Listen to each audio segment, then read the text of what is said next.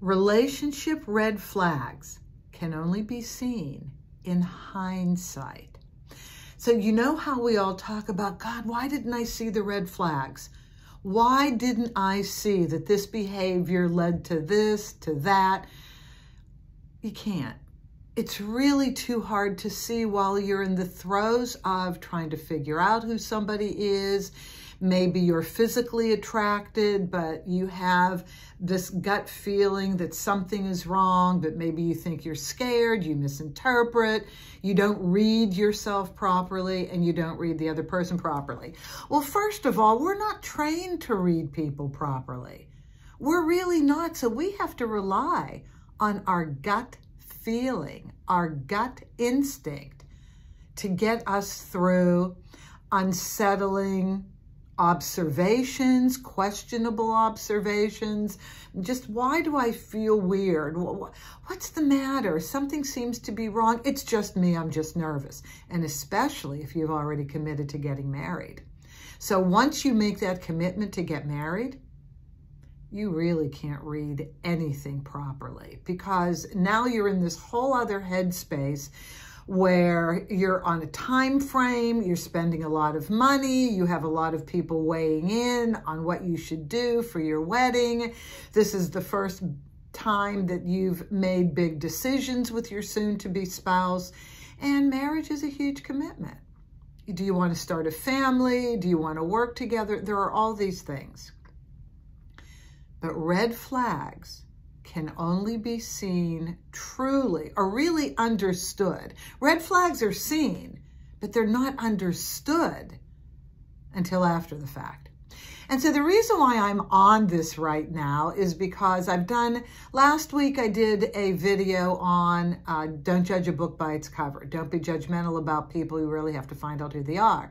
Yesterday I added on, but when people tell you who they are, believe them.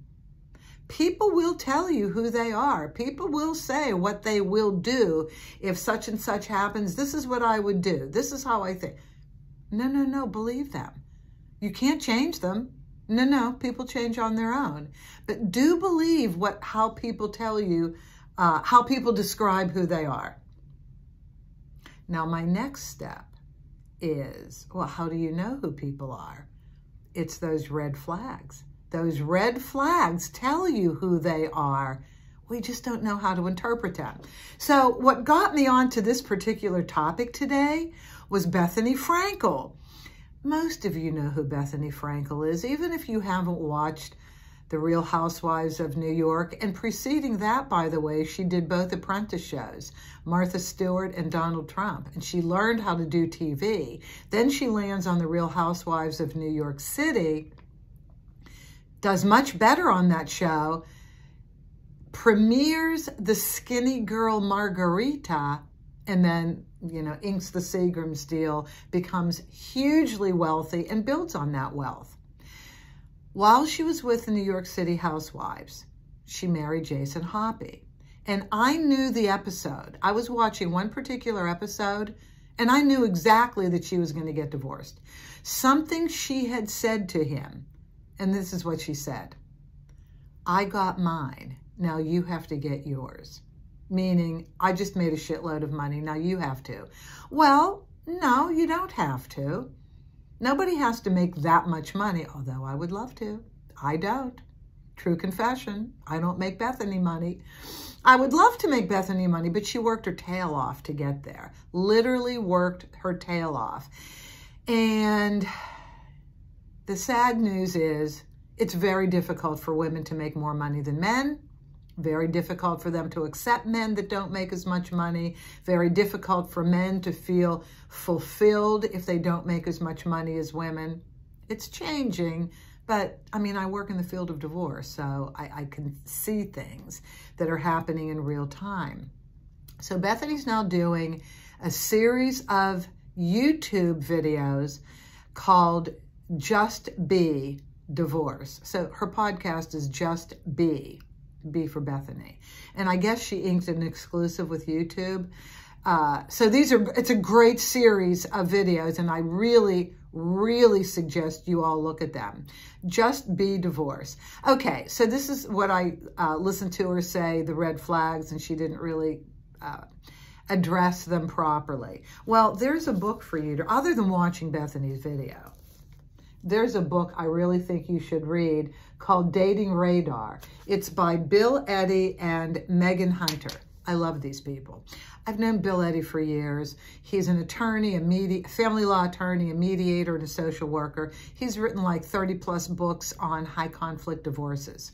And Megan has worked with him at the High Conflict Institute that he started in San Diego many, many years ago.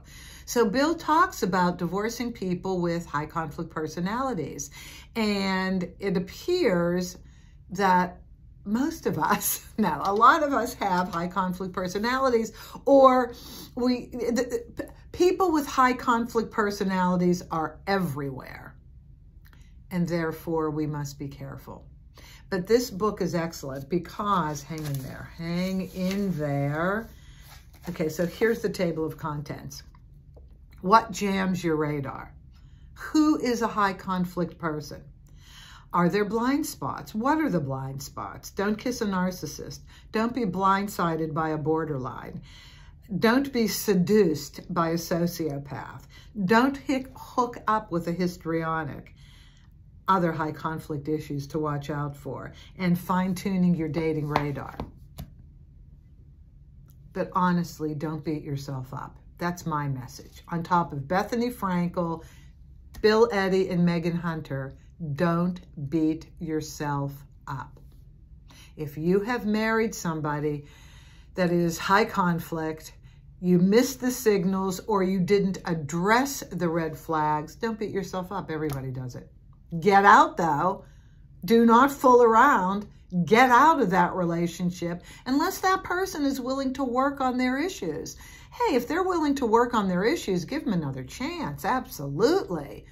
But if they can't even have a conversation about their issues, get out. Leave whatever you can leave behind. So not worth rolling up your sleeves, getting in the trenches, going crazy.